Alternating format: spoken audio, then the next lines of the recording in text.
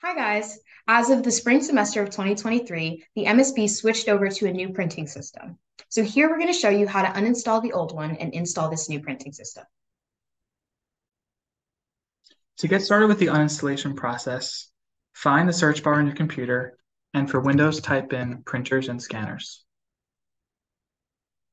In this menu, you'll see a list of your devices and printers, and you'll want to directly uninstall MSB Find Me printer.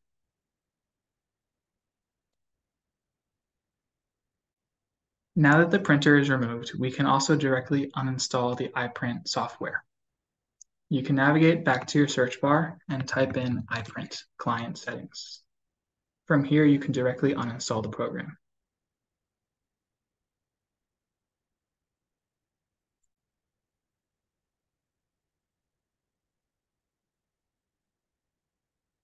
And it's been removed.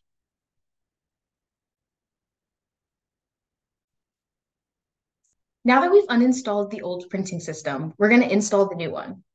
First, you're going to navigate to Google Chrome. From here, you're going to type in MSB Tech Center. Open up our website and then look at the top bar. Here you see an option, click printing. Then, since it's a Windows computer, click Print Deploy Windows. Now that we've navigated to the Print Deploy Windows installation, it's important to take note of a couple things. One, make sure you're connected to Saxonet. And two, you have to be on campus to install the new printing system. Once you make sure you've checked both of those things off your list, scroll down until you see this URL. So now copy this URL and paste it into a new window.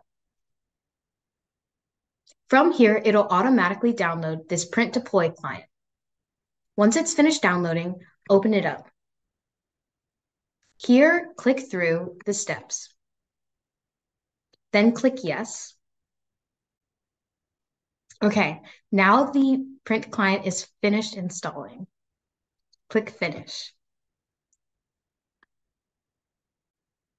Here, type in your NetID and your 5-word password and click Sign In. From here, it'll automatically begin installing the new printers. Now the printers are fully installed and you're ready to print.